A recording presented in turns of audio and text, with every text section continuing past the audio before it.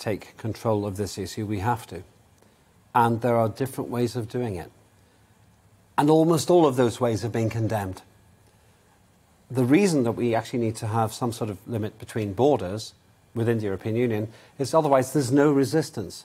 You can go from the far side of Europe right up to the Channel and then take your chances, and your chances of living or drowning at that last point.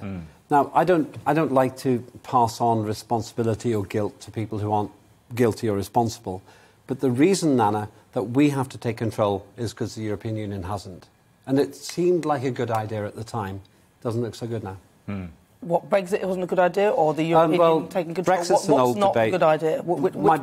My big complaint about Lib Dems is that they don't accept the outcome of a referendum. Whether you think it's stupid or good, we've left the European Union. We still have to handle these things responsibly. And maybe the great irony in all this is the EU's complete resistance to accepting any responsibility here makes it more likely that we should have border controls between EU countries.